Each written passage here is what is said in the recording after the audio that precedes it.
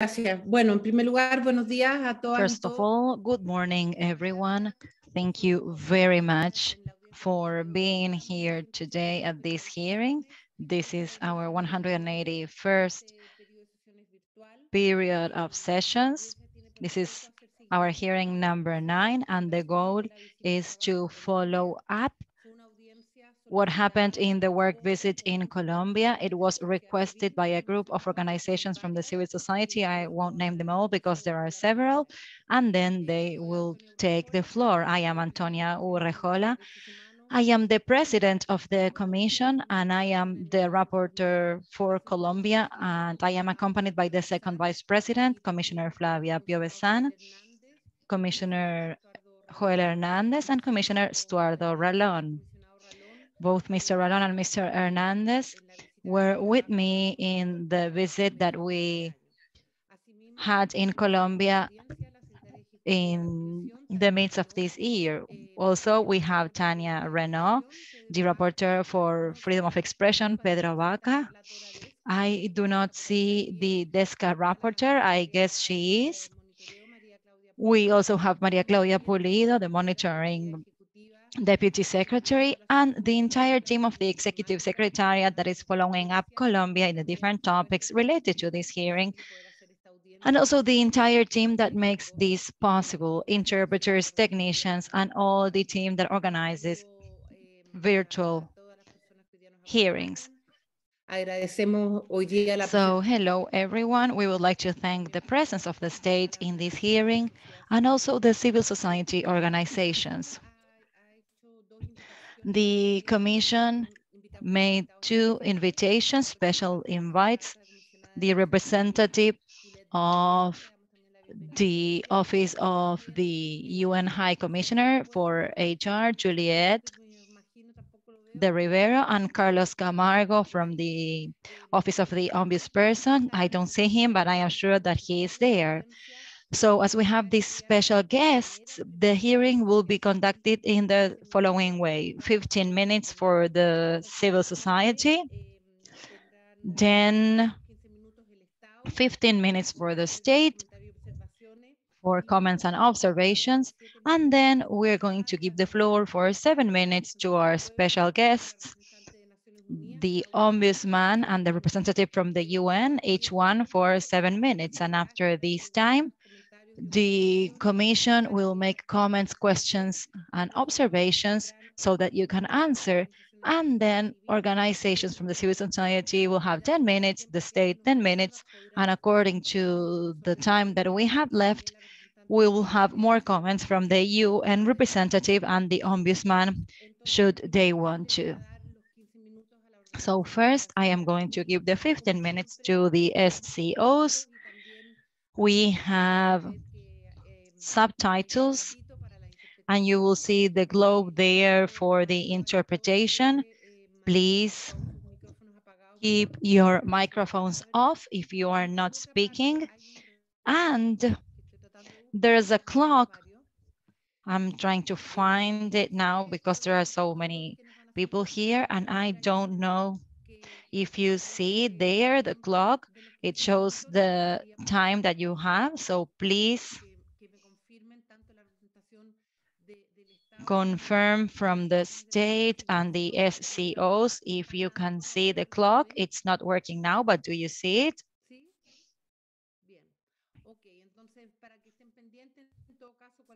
So please bear the clock in mind, and I will let you know if you are using more time. So first, SCOs. Thank you.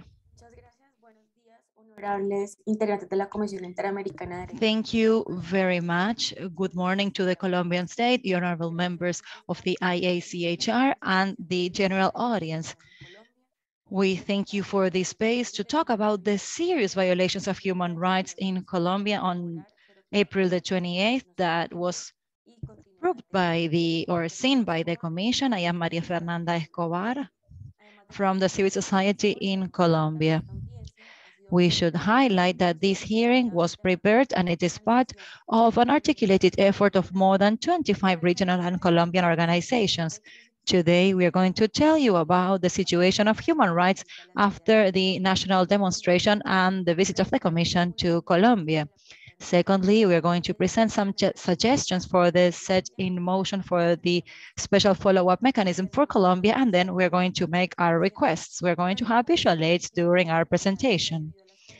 First, we would like to say that given the serious security situation against different groups related to the national strike, today we will not present any cases nor testimonies. However, we will present additional information in a private way after this hearing that we would like to follow up with the Honorable Commission. I will give the floor to Luis Carlos. Les saluda Luis Carlos Montenegro Almeida. Hello, everyone. Luis Carlos Montenegro Almeida, Technical Secretary of one of the civil society organizations. Now we are going to present updated data about violence in the social protest after the Commission visit and its impact on vulnerable groups. Also, we are going to show how the recommendations of the Commission were not implemented, and this is why it is urgent to set in motion the special follow-up mechanism mentioned by the Commission. The visit showed several violations to human rights in the framework of the national strike at the end of April 2021. After the visit, more than 4 international missions saw how serious the violations of human rights are in social protests. For example, the mission SOS Colombia carried out between 3 and 12 July with 41 investigators from 11 countries visited many regions, and they realized that there were 11 methods of victimization and lots of complaints presented. In this regard, several organizations present, we are still accompanying the protests and documenting violations to human rights that we've seen in August, September, and October. The dynamics of police violence against peaceful protesters were kept. Likewise, there still was the criminalization and judicialization of community leaders, stigmatization of human rights advocates, and the disproportionate use of force.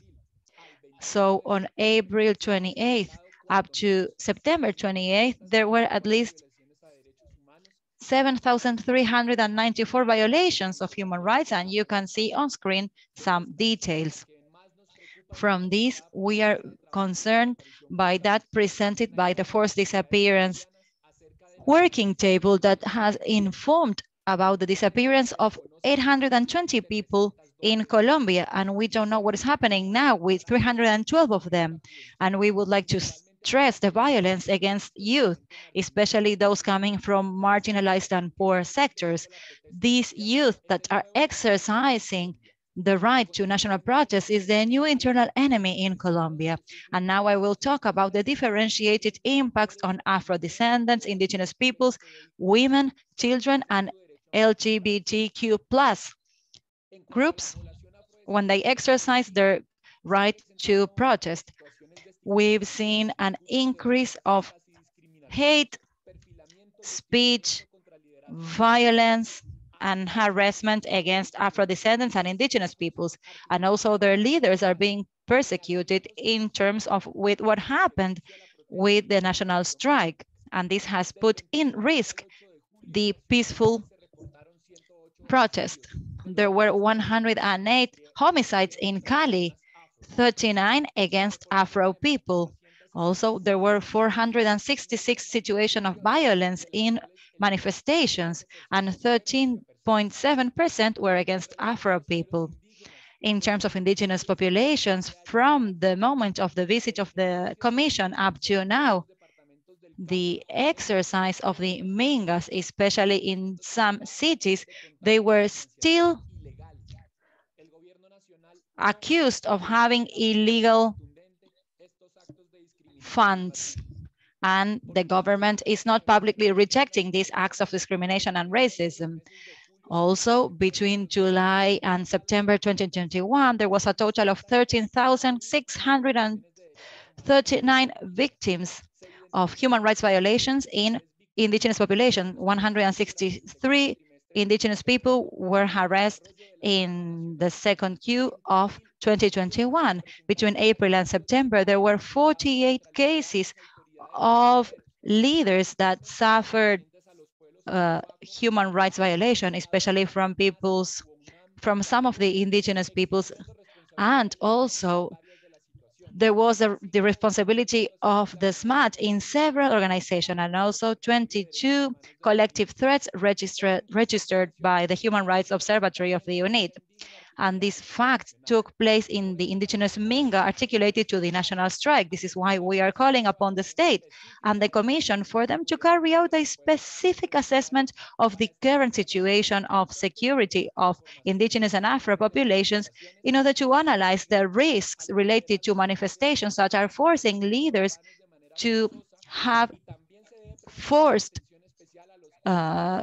movements. And also there is special cases of violence against Afro women, and there was no accompanying whatsoever according intersectional needs, generating the lack of protection for them.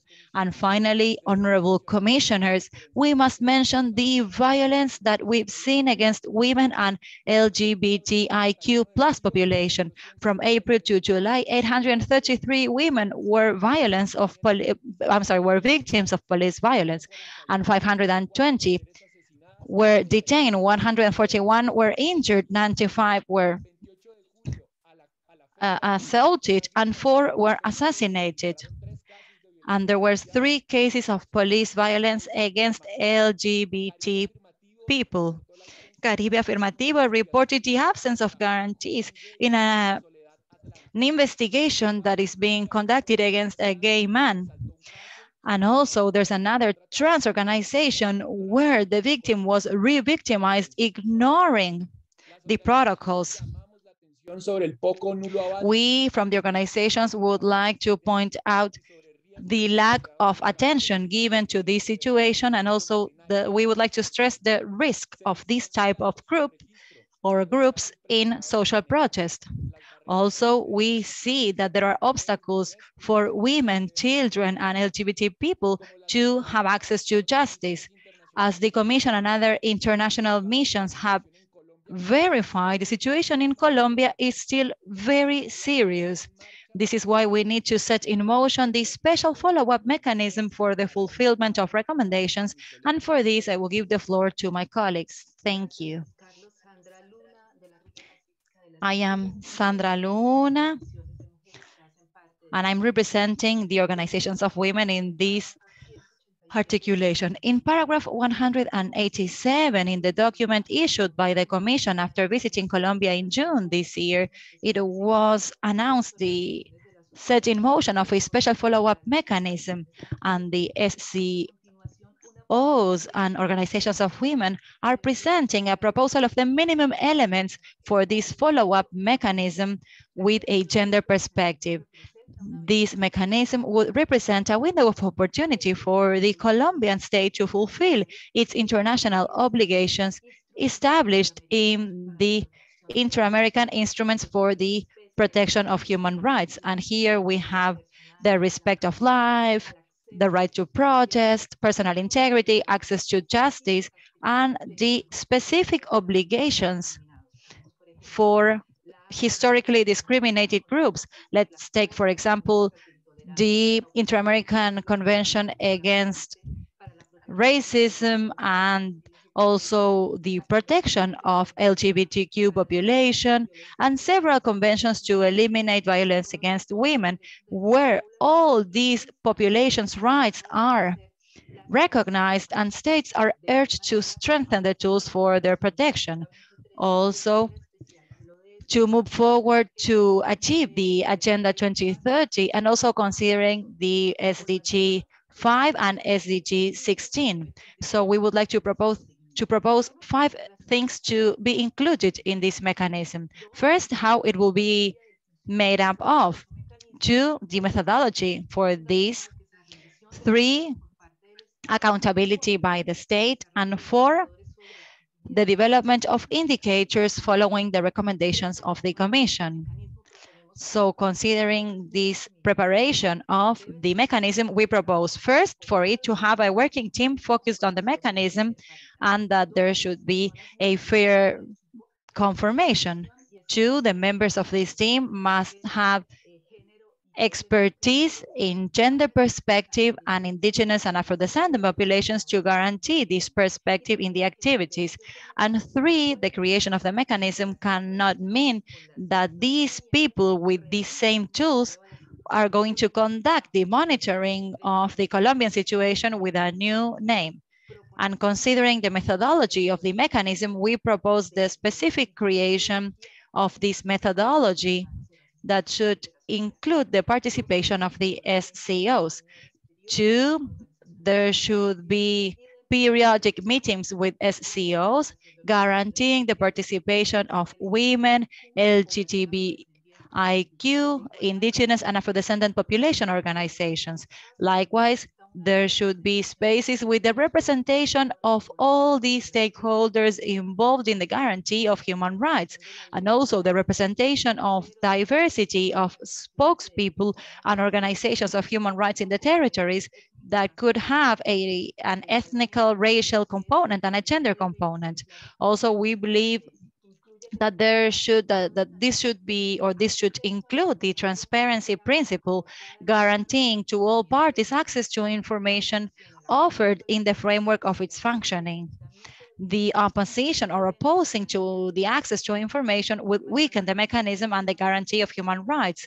Also, we suggest the presence of the organizations of regional civil society organizations if their participation is pertinent.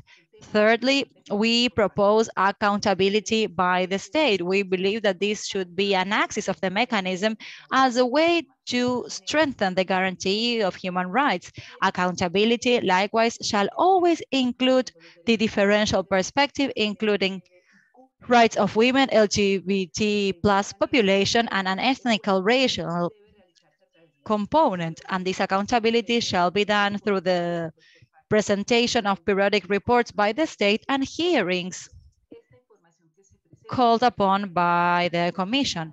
This information presented must be relevant, up to date, and it should include the differential and public measures. And the last point of our proposal has to do with the development of indicators about the fulfillment of the recommendations by the Commission. Here, we believe it is crucial for them to be different types of indicators to carry out the follow-up.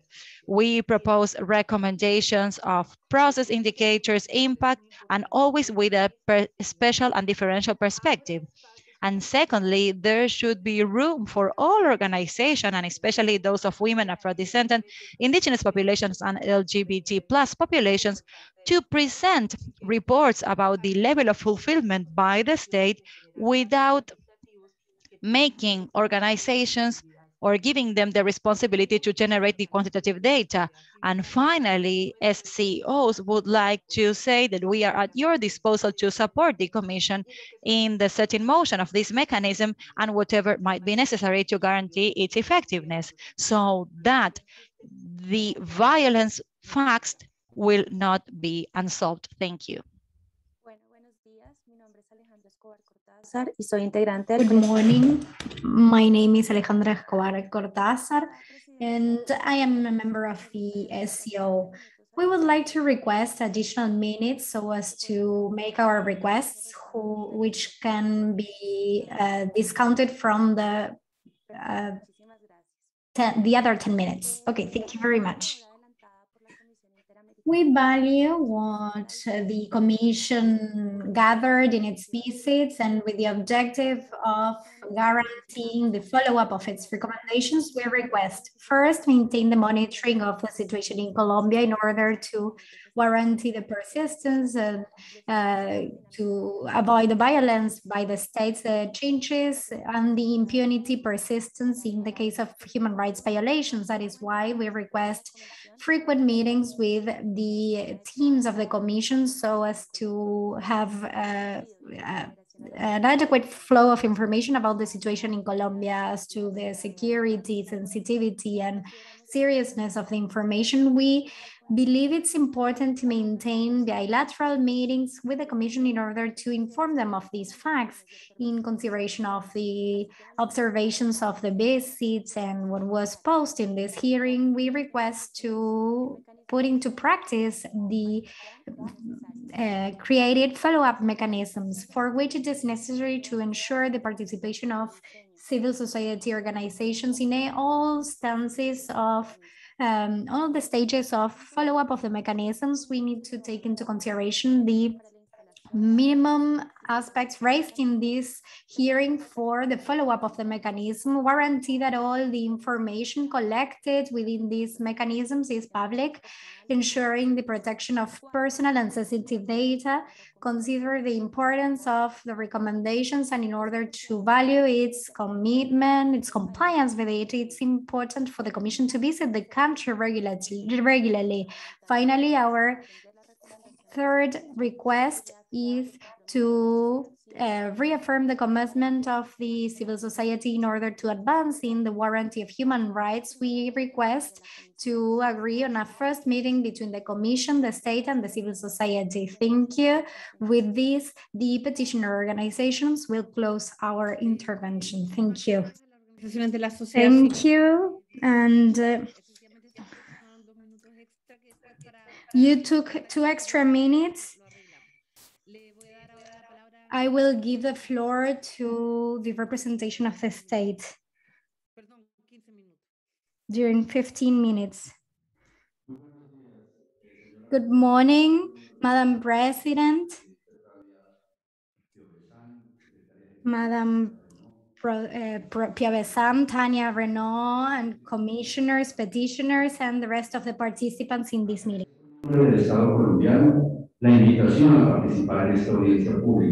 I would like to thank you for inviting us to be here in this hearing. And this is one more space for us to have a respectful dialogue in the framework of the Commission and following up the visit of the Commission to Colombia. As Ms. Urrejola said, in Colombia, we are having a democratic society, and also there is rule of law with capacity not only to face the situations related to the protest, and also to prevent and see how to avoid situations of violence. Honorable commissioners, we respect the right to peaceful protests because this is a way to express the freedom of speech and the exercise of democracy. Therefore, the state and the public forces must guarantee these rights and the material exercise of democracy. Likewise, aligned to this, and as was affirmed by the very own Commission in paragraph 82 of the document, protest and human rights,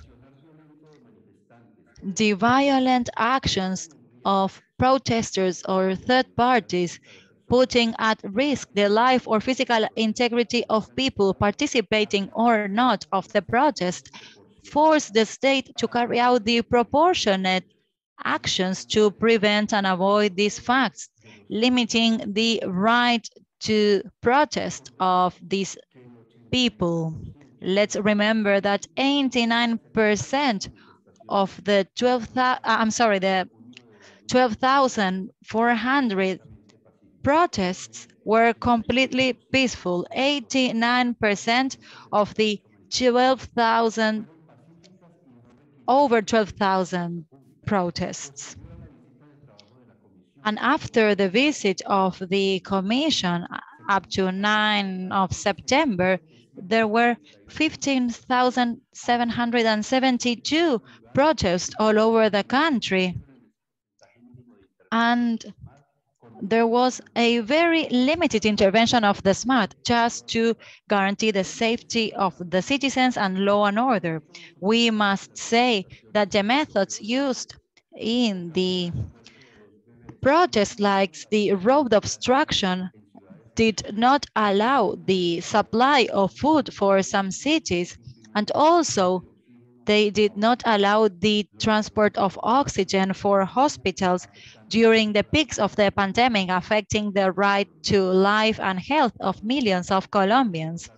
Likewise, we must remember the unprecedented violent facts that destroyed public infrastructure necessary for all Colombians, like buses, public transport stations, police stations, legal buildings, private goods that equal to $3.3 million.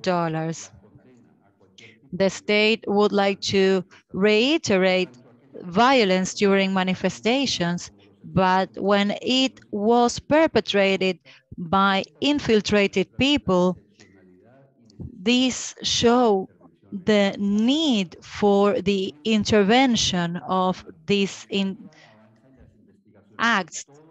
The prosecutor's office is investigating each one of the crimes committed in the framework of the protests, including the acts of the public forces and also the vandalic acts against police officers. The prosecutor's office will update this information in this session. Honorable commissioners and members from the petitioning party, even though the recommendations of the Commission are not mandatory, the state has shown its will to work from each one of its institutions to be more effective in the promotion and protection of human rights in the country. Proof of these are the dialogue exercises in the Ministry of Interior with several actors from the protest and also the promotion of dialogue spaces that allowed us to reach consent, the protection of vulnerable groups, and the reform of the police. All of these actions will be detailed by the organizations in a few minutes. Therefore, the state has concluded that regardless of what we are doing according to the monitoring of human rights in Colombia and the context of social protests, a special follow-up mechanism does not seem to be a pertinent method for the state if we want to keep on working in prevention, human rights violation, and this context of meetings or peaceful protests. Now I will give the floor to the National Police, represented by Mr. Garcia, who will talk about the police reform and the actions that were already taken in order to improve the transparency and the protection of human rights, and also the professionalization of the police. Then the prosecutor's office will talk about the investigations against or about those responsible for violent acts in the protest. And thirdly, the Ministry of Interior will talk about the protection of Afro populations, indigenous populations, women and LGBT populations. And I would like to say that the information presented by the civil society do not coincide with the information that we have in the state. But regardless of the numbers, I would like to say that the country expresses its total rejection to human rights violations against people in general. Thank you very much.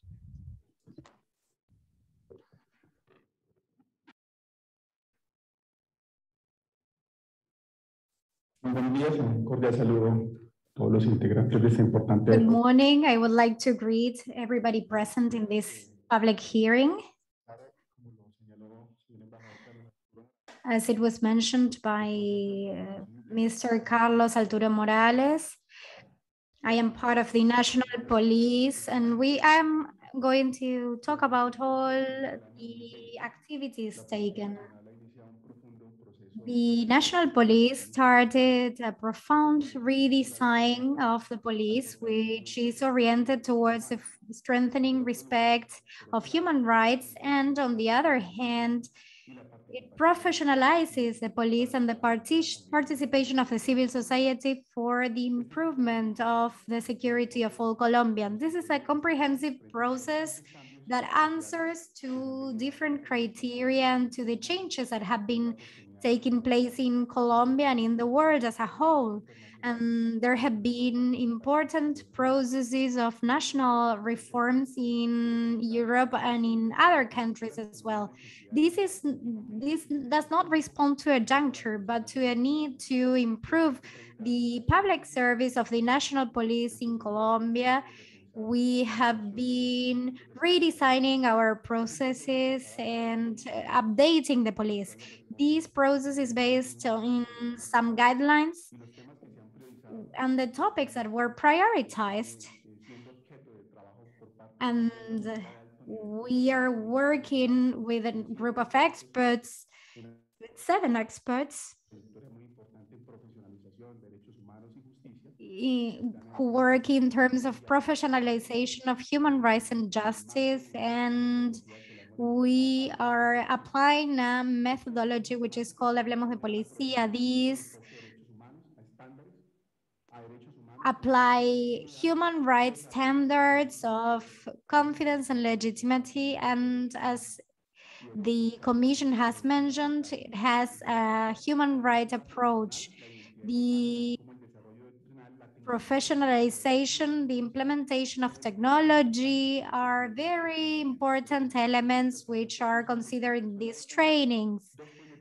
There are also 2 bills for the comprehensive transformation of the national police. One is 632, which deals with the professionalization, and the other one is about the National Institute of the Police.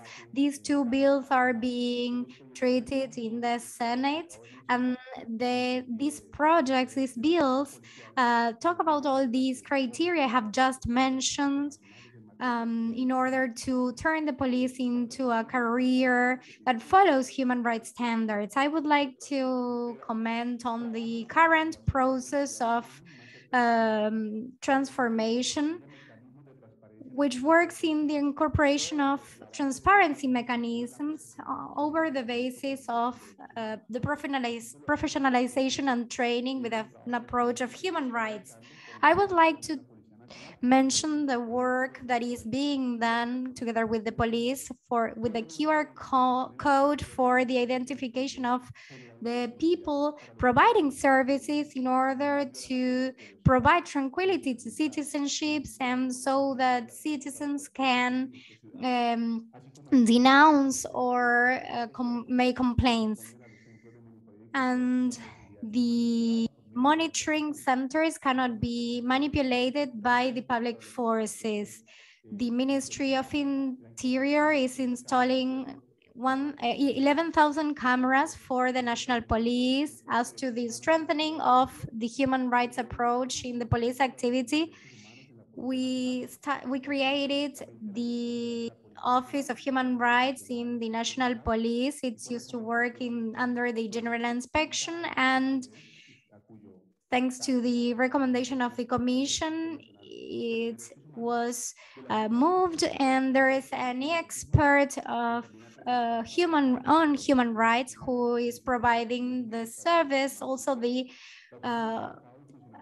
officer for the Office of the High Commissioner for the United Nations. We are providing frequent reports to the citizenship for the promotion of human rights. Since the beginning of the implementation of the new School of Human Rights to achieve all levels of training in the police in a cross-cutting way and applying curricula, the subject of human rights. All police persons are being educated in human rights in the national police, and they will have the possibility to learn on the main values that have to do with the police profession. And today, the whole process of training of the police is being reviewed and the pertinent recommendations are being made. As to the bills, I already mentioned two, and one of them includes the update of the sanctions and the topics that are related to procedures and tactics, and it introduces the participation of citizens in electronic files so that citizens can learn of these sanctions. We are going to facilitate the process of complaints, and the review of the current sanction system applies the protocols of the use of the forces. The current Bill 032, which deals on the professionalization of the police, is focused on a human rights perspective. It's a qualitative leap towards the competence, and the standard centers is created for topics that have to do with the use of force, human rights approach, and citizens' attention. Both bills have been approved by the first chamber, and they are going to be debated now in the Senate. We also create the opportunity for police persons to certify their license, and there will be a new system of information based on evidence. I would also like to add that we created the consultory commission, which will imply the recommendations of the civil society for the use of force and human rights and citizens' attention. We started a dialogue process together with the civil society, which is being currently funded by the IDB with different sectors such as the academia, companies, and human rights defenders. There is a process of dialogue, and we deal on several issues. We started also the certification of the members of the police so that these standards can be included in each of the procedures. The review of procedures are adequate to the new model of action. Thank you. Thank you. I would like to have some additional minutes, which will be discounted from the following segment. So I would like to ask the prosecution office to intervene. Thank you. Good morning, Madam President of the Commission, Antonio Rejola. Good morning, the commissioners and the representatives of the victims and petitioners. The prosecution office has been in contact with the Inter-American Commission of Human Rights as to the subject of this hearing, even before the working visit to Colombia. This entity has presented to the Commission 3 reports, one on May, another one in June, and the other one in August. This permanent contact with the Commission is the commitment with the different organizations of human rights protections and with the right to protest and the willingness to be accountable towards the citizenship. As an institution of this public power, this commission has to investigate the facts that amount to the crimes and for the cases in which it's necessary to accuse the people responsible before the courts. Facing that action, which is one of the most important ones, the commitment of the prosecution office with 3 instruments with which the specific lines for the protection and the due diligence of investigations were created. Among them, we have Resolution 951 of 2021, in which the prosecutor of the nation, Ricardo Barbosa, established 3 teams that had to be prioritize the 3 most serious acts that could happen within the protest. This duty includes not to carry out investigation acts, but also to understand the dynamics that occurred in each of these situations. That is why this resolution was the one that marked our path for these investigations. Then we have Directive 002, which complemented the resolution so as to conduct investigations in context, always protecting right to protest, to peaceful protest. The prosecution office has not started any investigation that has to do with that situation, but there were cases in which there were abuses, and with the compliance of all the standards of investigations that have been the path adopted by the prosecution office based on the recommendations of the commission and the different sentences, that we see that due diligence has to be very important. We started to carry out an investigation for the investigation of conducts within the demonstrations. The competence of the police is exceptional, and that is why the prosecution office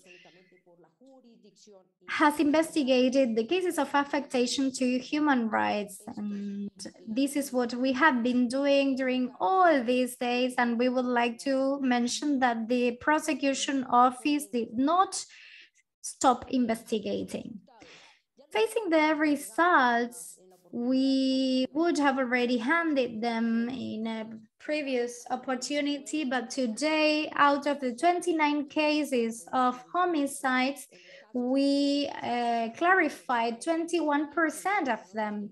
In the cases of gender violence, we have 13 victims and 27% of advance in those cases. And in terms of the mechanisms of searches, where all the institutions of the Colombian state have articulated, especially the prosecution with all its teams, the Office of the Ombudsperson, and the location in real time of people. We have to remember that 627 cases were reported, out of which 300 were located, 132 records that were duplicates, and 100 that were inadmissible. Even though they are not admitted, it doesn't mean that we cannot go on with the investigation. 20 of them have an urgent search investigation mechanisms in place. We have been strategically enough with planning and executing all these plannings so as to guarantee the due process of law, access to justice, efficiency, and clarification of the facts in the least time possible. Thank you.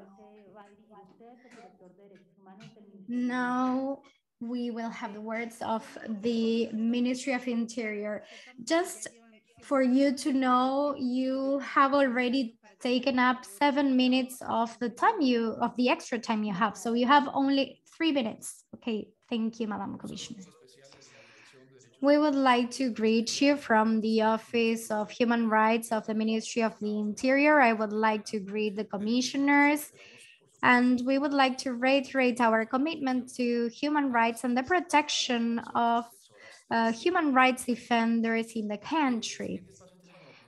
This space would like to, in this space, we would like to address the situations within the protection of vulnerable groups, such as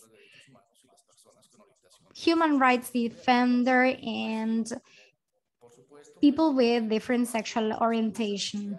The different places of dialogue that we have been leading since from the Ministry of Interior.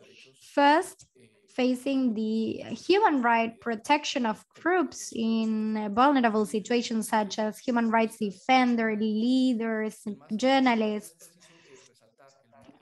We would like to underscore that the effort made by the government is the drafting of the policy of guarantees and respect for human rights. Within this framework, this policy has includes the duty of the public officials of not obstructing, of not breaching and not tolerating breaches to human right violations. The respect of human rights include a diagnosis whether these kinds of guidelines are included. This is a strategy which is based in the prevention, promotion, and protection of fundamental rights in the whole territory. In the Ministry of Interior, we are carrying out actions within a plan which has as a goal to carry out actions for the protection of human rights defenders and social leaders and journalists. In reference to the power role, within the framework of the demonstrations, we indicate that the articulation with the Ministry of Interior is achieved through the correct proceeding by the early alerts, which are received by the Intersectorial Commission for the quick response to quick alerts through a special email address. We need to state that to date, we have not received early alerts within the framework of the demonstrations. As to the protection of people in situation of vulnerability, we need to underscore that Decree 003 of January 2021 has to do with the non-discrimination principle. However, each entity of the state has to have each internal proceedings with the gender approach. However, we need to highlight that the Ministry of Interior executes the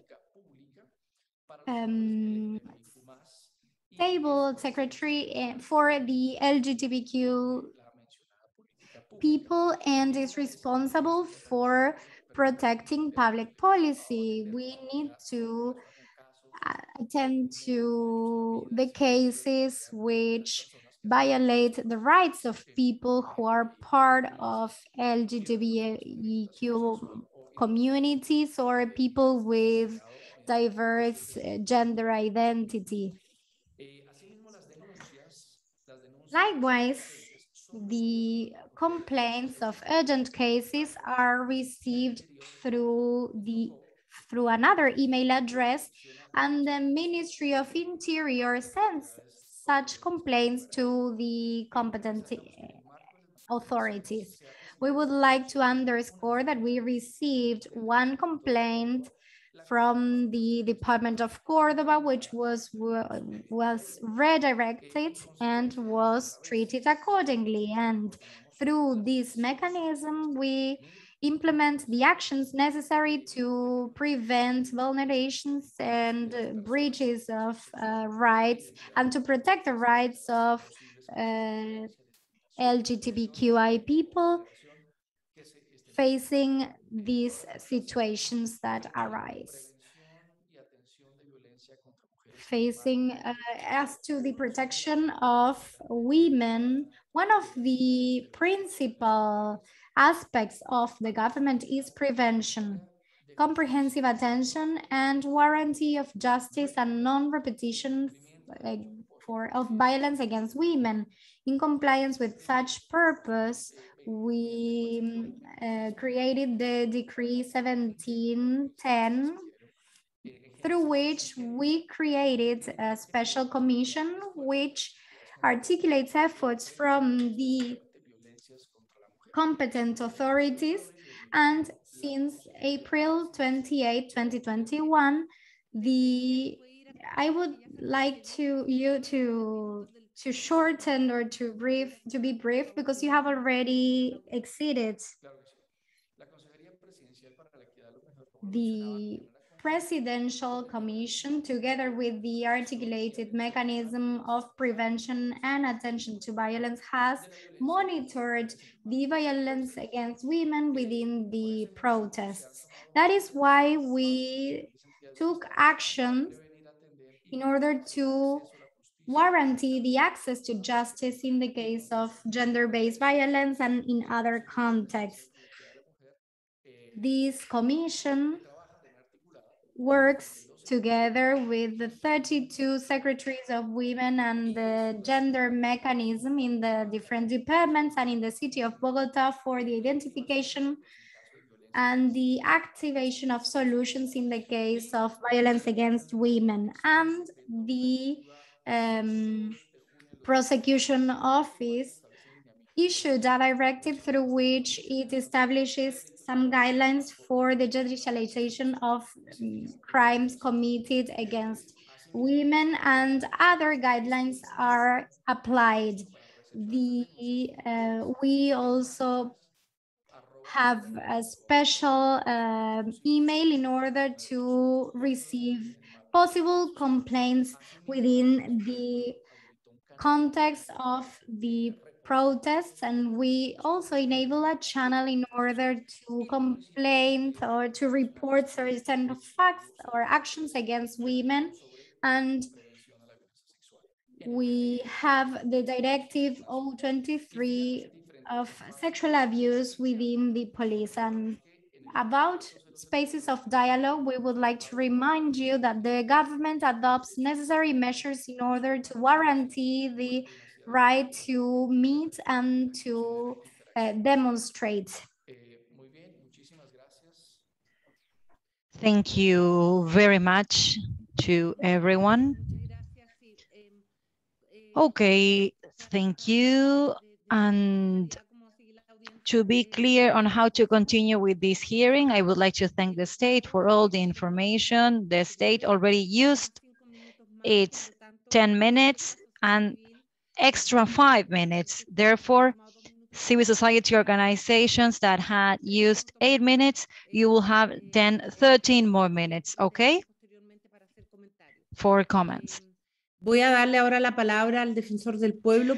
I will give the floor now to the ombudsman. Please, you have 7 minutes and we have other hearings, so please use your 7 minutes, and then I will give the floor to the representative of the Office of the UN High Commissioner for Human Rights. Thank you very much, Madam President, and I would like to say hello to the entire team of the Inter-American Commission. I would like to greet also civil society organizations, representatives of the state and the UN and other participants. From the Office of the Ombudsperson in Colombia, public protest is a fundamental right and its protection is crucial for the rule of law. In this regard, from last year, we have issued recommendations on prevention and violence and how to accompany public protests. And on June 10, 2021, there was a resolution 077 that was issued. These recommendations are in line with those issued by the Commission in its report from July, and I would like to talk about them. It is worth mentioning that the visit of the Commission was important to start with the changes that were necessary. The Office of the Ombudsperson was trying to promote a process of genuine dialogue to foster trust between the state and citizens. Aligned with these recommendations and with a decree, on May 20, the national government installed a table for dialogue that, among others, has to promote dialogue mechanisms between the police authorities and citizens within the framework of protests. This table had an extraordinary session on July 14, and also in July we participated from the table of guarantees and social dialogue installed by the government with the intervention of young people who participated in the protests that were members of the first line. We participated from those spaces, and there all the affected parties were able to express their concerns according to the exercise of those rights. Also, there was a table between the national government and the National Strike Commission, and from our office, we were there as observers. Unfortunately, in this space, there was no agreement reached between the parties.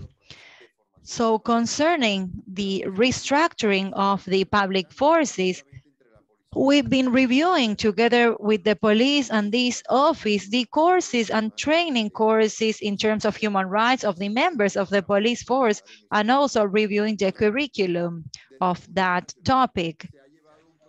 Also in the police, there was a training course on human rights and the adequate use of force, like the ones in October and September, with 200 hours for 100 trainers from the 29 offices in the police and related to human rights. This office also worked hand in hand with the national police in these training dynamics through 76 activities in 20 offices with the participation of 800 officers. Also, we have worked with the training for trainers for the SMART members, including the study and analysis of problems like stigmatization of different groups of people. Between August 10 and September 2nd, 2021, there were 7 working sessions with the participation of 48 authorities from the police that are trainers in the territorial units. For 2022, we are planning to keep the training with other trainers. According to the investigations, the National Office explained how these homicides belong to 1 minor, 3 officers, and 1 to the judicial officer. We've been told that the National Prosecutor's Office is investigating 240 cases, including 320 civilians, and there were 761 victims from the National Police. We are waiting for the update of the investigation on those cases.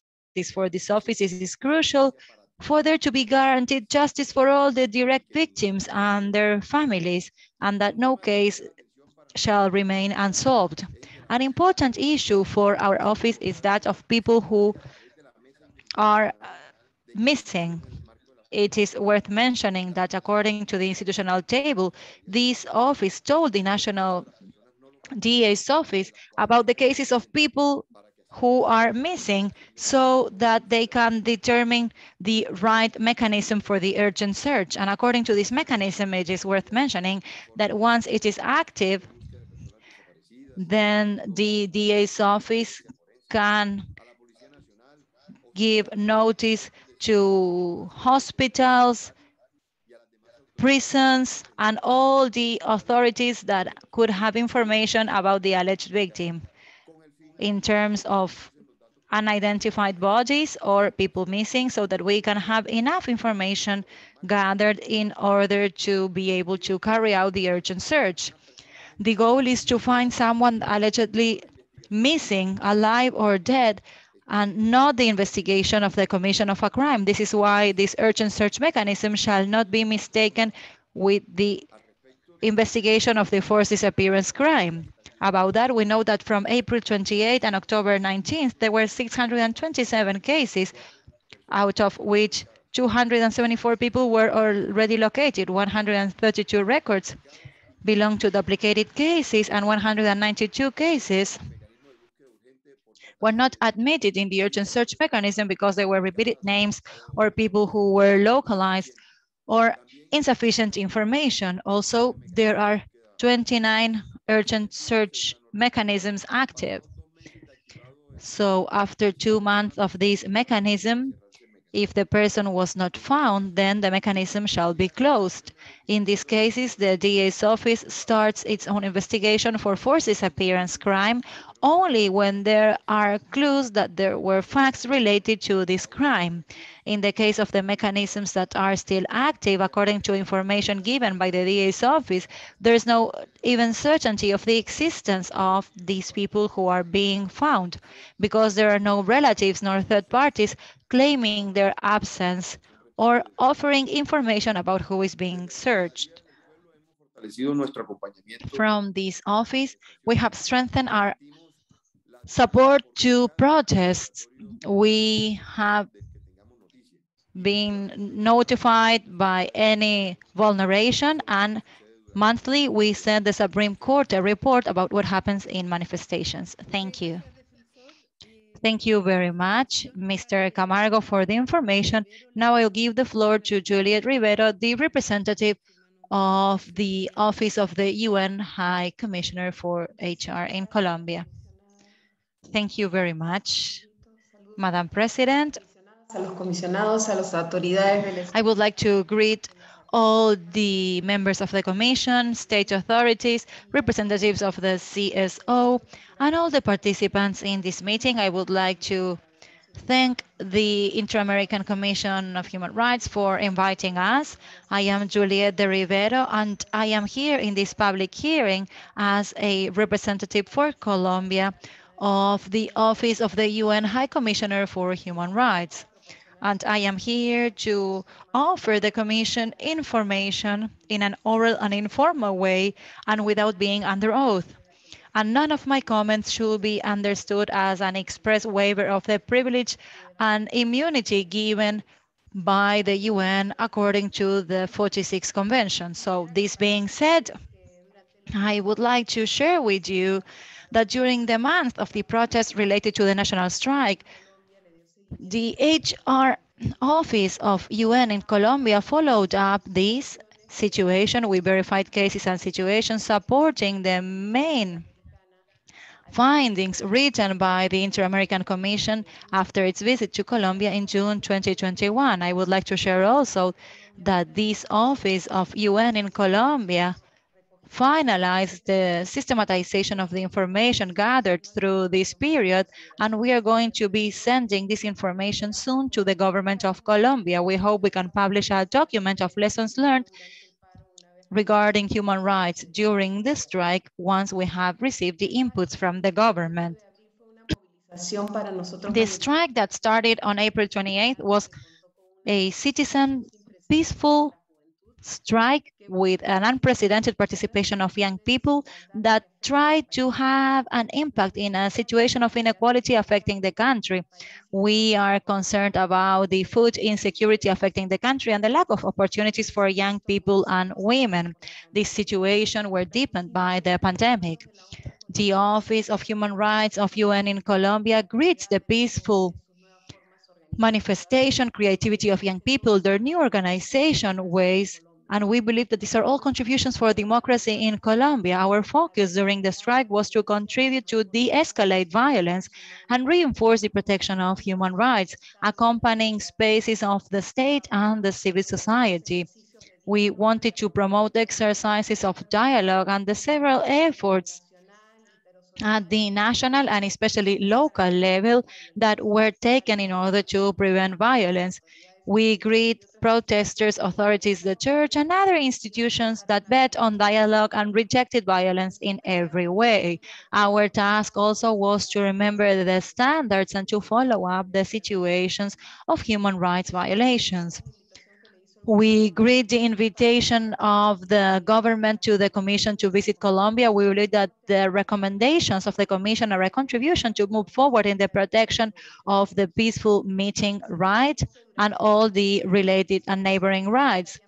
The office observed that most protests were peaceful, and we are concerned by the disproportionate use of force against protesters that we have documented, arbitrary detentions, cases of criminalization, cases of sexual and gender violence, and cases of attacks against journalists that we've documented. We are also concerned by the violent actions of non-state actors against protesters. We believe that we must strengthen the situation in order to give way to the peaceful protests, and the state should be more proactive even against third parties. We also see that there was a use of violence against the public force and cases of vandalism. It is then worth mentioning that isolated cases of violence must be individualized, and according to international law, these isolated incidents of violence are not enough to define a whole meeting as, or label a whole meeting as non-peaceful. We recognize the obligation of the authorities to investigate the crimes committed in this context, respecting the due process guarantees. We consider that during protests, the dialogue was the most effective instrument to examine the claims of the protesters and to de-escalate situations of violence, including the roadblocks. During the strike, we tried to help with the clarification of the international legal framework for human rights in situation of roadblocks. We documented cases of use of force to remove roadblocks without exhausting dialogue ways, or in cases where there were no serious or sustained perturbations. We also documented the effects of some roadblocks on the exercise of human rights. We believe that Colombia has a strong legal framework to protect peaceful meetings, and also there are important sentences that guide the state in the right application of this right. In the future, this right would be strengthened if the state would have a significant moderation to resorting to removing manifestations, and if it is justified, then the use of force should be the last resource and must follow international standards of use of force.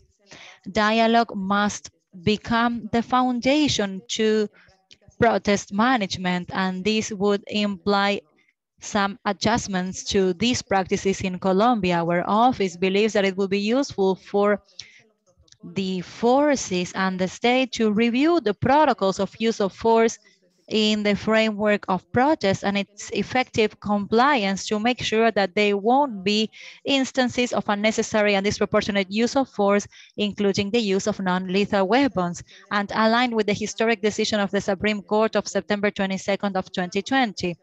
We greet the creation of the Human Rights Department of the police that could foster these studies. Also, we greet the zero tolerance policy announced by the government and its commitment for the investigation of alleged violations of human rights committed by elements of the security forces shall take place in the ordinary justice according to international standards. We encourage the state to keep on working with investigations. We believe it is necessary to strengthen the investigation of crimes committed by third parties against protesters, including acts of racism, and also disciplinary investigations in the cases of stigmatization or attacks against protesters, people fostering dialogue, journalists, and human rights advocates. It is important for these acts not to remain unsolved to strengthen the rule of law in the country.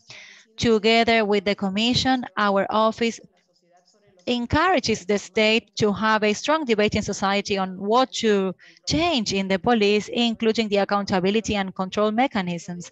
We have said before in this debate, we should value the pertinence of the transfer of the police to a ministry of a civil authority in order to promote a human rights perspective in the security of citizens.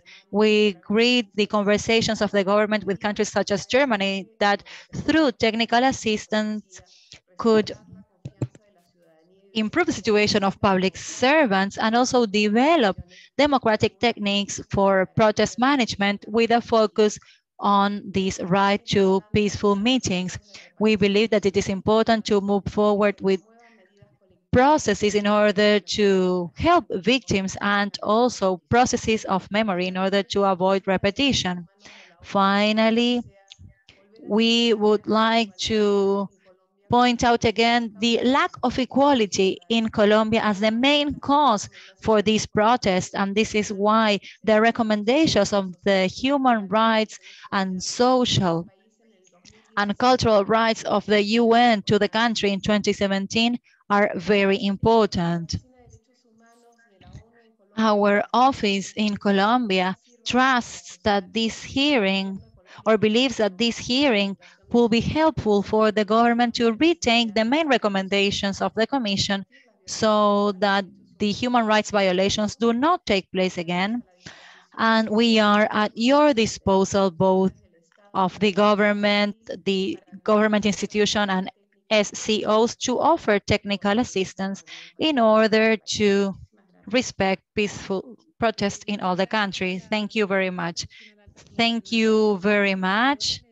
Now I will give the floor to my colleagues. Please try to keep it short because we are running against time. So I apologize to the special rapporteurs and the team of the Secretariat, but I will only give the floor to Ms. Piovesan and Mr. Ralon and Hernandez because we don't have time so that then the CSOs can use their time.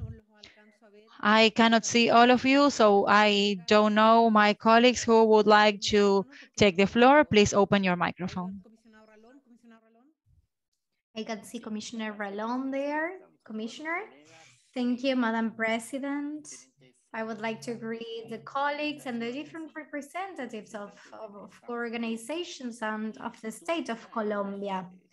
Undoubtedly, we've heard two dissimilar visions of the organizations as such that reiterate their concerns about different figures, violations of human rights, who request a follow-up mechanism, and the vision of the state that considers that a mechanism as posed by the organizations is not convenient at this time. Well, it's undoubtedly a challenge, this reality, but we would like to state that as Commission, we have a monitoring system and we are at your disposal with the open communication channels.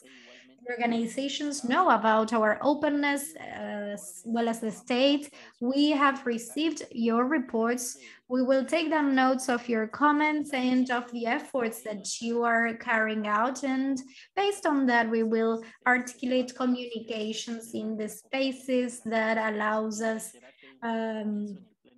to have competence there. So there is also a commitment of the Commission to follow up each of the recommendations and to use the technical instruments for these kinds of situations as a constructive way, and so as to strengthen human rights in Colombia.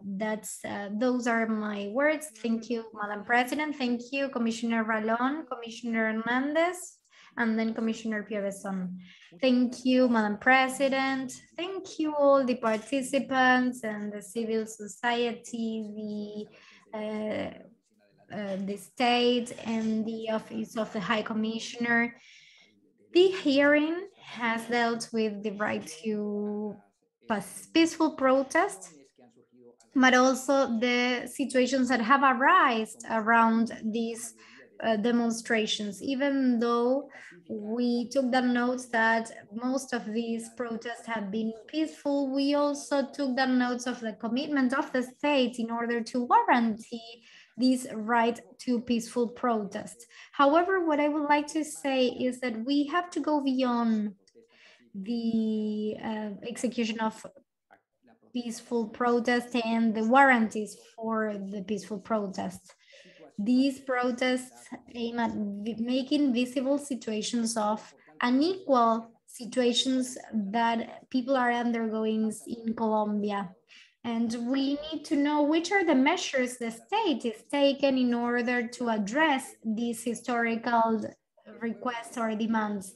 The ombudsman already talked about a table, but it's important for the state to communicate which are the dialogue actions that have been established. I would like to remind you of two recommendations. Recommendations number one, which is to promote a reinforced dialogue process with a territorial approach to hear all sectors, especially those who have been especially affected by historical and structural discrimination. And the second recommendation that I think is already in force, still in force, which is to draft a law which regulates the scope of right to protest in Colombia. Whatever information you can provide to us, I think will help us understand which is a commitment of the state in order to understand these protests that arose after the national strike. Thank you, Commissioner Piovesan. Thank you, Madam President. I would also like to greet the representation of the civil society, the state, and the representatives of the UN. I have two questions. As LGBTI rapporteur, I am concerned by the impact of the violence to groups in situation of vulnerability. Civil society presented a dramatic diagnosis of this situation with figures that are really worrying. For instance, of racialized violence, 37% of homicides have to do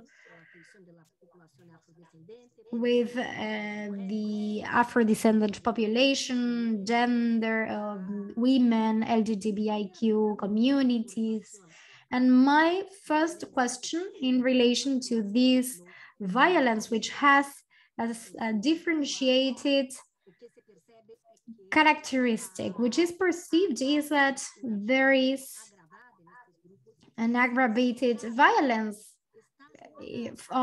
over these groups. If the state is generating disaggregated data within the framework of the protests, I would also like to hear more about the training programs with a gender and ethnic and racial approach and diversity, and where there are measures of the state for the ratification of the Convention Against Discrimination, and why and which is the answer or the response of the state in order to combat these discriminatory patterns. That would be my first question. I listened carefully the reforms of the police, of the prosecution office, the directorate of the Ministry of the Interior. So that would be my first question. And the second is that dialogue is the key which the civil society and the Commission are underscoring in order to answer to this status of violation. So I would like to understand the stance of the state as presented by the civil society. I would like to understand the stance of the state better. Thank you, Madam President. Thank you, Commissioner Piovesan.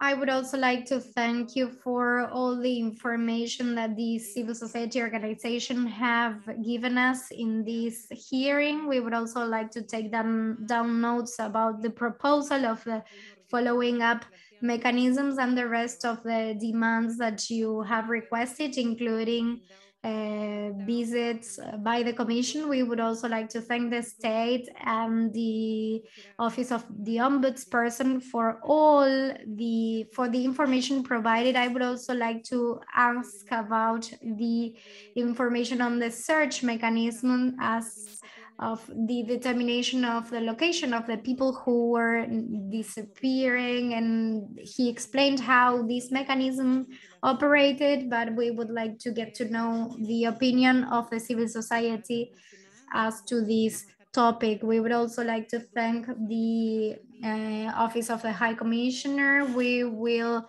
pay attention to this document, and we will have to see which are the lessons learned, and it's important to have a roadmap based on that.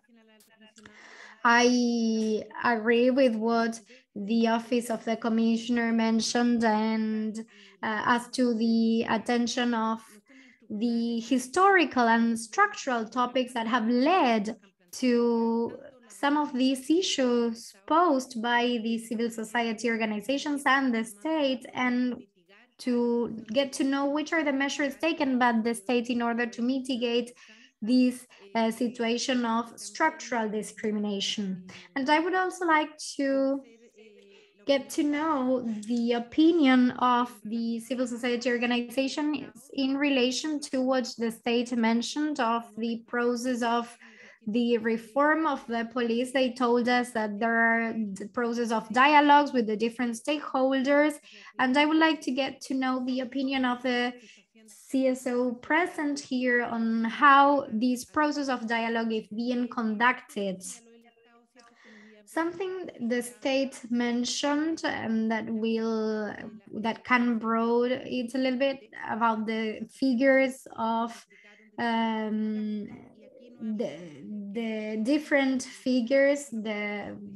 I would like to reiterate the recommendation number 16, where the Commission mentions the need to systematize the data of people detained, disappeared, dead, victims of sexual violence. These figures have to be articulated with the civil society. We have to have disaggregated data, and I would reiterate the concern of the Commission, as was mentioned in our report, which is the difference of the records by the civil society and the state. As to dead people, the prosecution office talked about 29 and the civil society organization mentioned 87. So I think it's essential to keep on working so as to unify criteria in order to establish who are the victims of the different violations to human rights. And that is why it's important to establish an articulation between the state and the civil society organizations. I would like to reiterate, unfortunately, we are quite delayed. There are some questions of my colleagues addressed to the state. I would like the state to send us the answer in written. I would like to keep on, but we have another hearing in half an hour, and I would like to hear the civil society organizations in the time they have left. But I would like to highlight something that the civil society organizations have posed and the state as well, which is dialogue. The Commission have been in constant dialogue with civil society organizations and the state as well. And from that perspective, I think that we have to carry on with these bilateral dialogues, but we also invite you to have a dialogue, to establish a dialogue between the civil society and the state in the different aspects, and to insist in the importance of having some kind of forum, probably not a public hearing. It could be a private meeting where the state is present and the civil society organizations together with the Commission in order to keep on advancing on the recommendations. With the state, we have spoken a lot about these follow-up mechanisms. I understand the concerns of the state. Apart from these mechanisms and without giving any names to it, I think it's essential to make an effort in order to continue with dialogue. And it's important for you to express your willingness to continue with this dialogue in any way, virtual, public, or private visit. And it's important to insist in creating a dialogue with the support of the Commission. So thank you very much. It's a pity the lack of time. It shows it's a very important topic. I would like to greet the Office of the Ombudsperson and the High Commissioner. We won't have times for extra comments, and we are going to give the floor to the civil society organizations. You have 13 minutes and we will have to cut you off because we don't have time for the next hearing then. Thank you, Madam President. Florencia Ricciardo from CEGIL. I'm going to start this answer together with my colleagues. I would like to make echo of the words you have just said and to call upon the Commission and the states to keep on with the efforts and to create a dialogue. We hope that this would be a first forum of dialogue in order to put this into practice, because we think that this has to be an exercise of follow-up, transparent, and there has to be a participation of the state and the civil society. However, we see with the use of the state of the time by the state has left us without use for such dialogue. The state did not present any answer to the recommendations of the Commission and fails to acknowledge the discoveries of the Commission and other organizations, as it stated on recommendations 16, where it's recommended to gather data of people who suffered some kind of human rights violations within the protests. Here, once more, the state questions this, and this information was supposedly going to be presented in July, and it hasn't done so. So from our point of view, it evidences the need of the creation of this mechanism and to have a closer follow-up, and we hope that you can accompany us. Even though there can be bilateral meetings, it would be important for the Commission to be present in some private meetings. I would like to give the floor to my colleague now. Thank you, Flor. The civil society organization would like to make emphasis that the figures identified by the Commission itself in its visits and out of the international organizations we have reported evidence that there have been disproportionate interventions with different abuses of victimizations to civil society. There are several documentary evidence which show this, and we maintain that after their visit, they have continued. As to the road obstructions of illegal methods, it's a legitimate way to protest, and as civil society organizations, we do not have information that allow us to understand that there are investigations against the public officials who have committed abuses, but we have to start defense against people against whom the investigations advanced quickly, judicializing young people who participated in the national strike, and the use of force has been disproportionate in several cases. However, what contributes to the impunity of these cases is that the state carries out all the efforts so that the human rights violations are remitted or are sent to the military justice, and this does not show the willingness of the state for these investigations to move forward. We have to highlight that the proposals of the state are insufficient, and there are no differentiated approach where the civil society population, the indigenous people, LGBTQI community, and women have not been invited to participate in any dialogue process. There have been a use of force to stop peaceful protests, and the scenarios in which the civil society dialogues with the officials of the state have reduced in terms of the resolution of problems. And the unit reiterates that since April 28th, at the beginning of the strike, until June 27, there were different red flags and complaints, and they were not received by the Office of the Ombudsperson. We are sure that in November 21, there were new activities of demonstrations because the structural problems in Colombia have not yet finished. I would like to give the floor to my colleague Maria.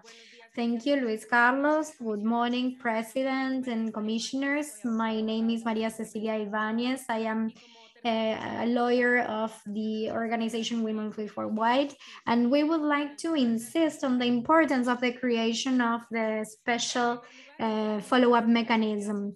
The Commission did not only announce the creation of this mechanism in paragraph 187 presented this year, but it's not coherent for the state to oppose to its creation, because it keeps on saying that it's committed to the compliance of human rights.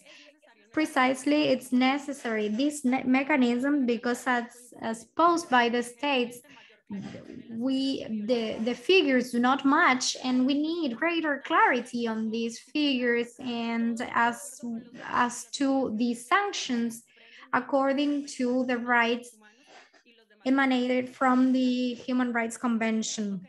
In relation to this, we would like to highlight that the language used by the states in the hearing does not match the international human rights standards. That is why this mechanism is urgent in order to characterize these violent actions as what they have been, human rights violation. As Commissioner Joel Hernandez stated, in the future we will have intense demonstrations, and that is why it's necessary this follow-up mechanism for the protection of rights of protest, rights, equality, and to guarantee access to justice. Therefore, we would like to stress that mechanisms are tools constantly used by the Commission to contribute with the guarantee of human rights in states. Therefore, Colombia should not oppose to that mechanism. And actually, is that not make sense that a state that is democratic shall not consider the complement offered by the Inter-American system of human rights to guarantee that the violent facts during the national strike will not occur again. Finally, we would like to highlight the issues that we believe from the civil society that should happen in terms of confirmation methodology, accountability, and indicators on the compliance of the recommendations of the Commission in this special follow-up mechanism, also with the differential and gender perspectives. Honorable commissioners, then please take into account that in this hearing, the state has shown that it has no interest whatsoever in recognizing the human rights violation that took place during the national strike, and their lack of due diligence particularly affects vulnerable groups like indigenous people, Afro-descendants, LGBTQ population, and women and children. This is why we truly need this special follow-up mechanism. Therefore, we would like to propose a first meeting after this hearing to talk about the mechanism. Thank you very much. ¿Nadie más de las organizaciones terminaron? Anyone else from the civil society organizations? Are you done? Yes, we are. Thank you very much. Again, we are so sorry about what happened with the time, but thank you all very much for being in this hearing. Once again, I would like to thank the state for their presence in the meeting and for all the information offered, the SCOs, the Ombudsman, and the representative of the Office of the High Commission. Any extra information that you might believe is useful, please send it to us, because it will be very important for us to receive all the information that you might deem necessary according to the topics of this hearing. Once again, I would like to say that for the Commission, it is very important to follow up the recommendations established in our press release after the visit. And for this, I would like to say once again that the state should follow these recommendations and also consider the will of the Commission for the different themes that might be addressed. And once again, let me tell you about the will of the Commission to facilitate dialogue among the different parties in order to move forward with the compliance of recommendations, but especially to move forward with the different issues that are of concern for the civil society organization. And the idea is to put the parties closer. Thank you all very much. And we are available for any meeting, bilateral or hopefully in the near future, we can meet together with the state and the SCOs. Thank you very much and have a nice day. Thank you very much. Bye-bye. Hasta luego, buen día. Gracias a todas y todos, muy buen día.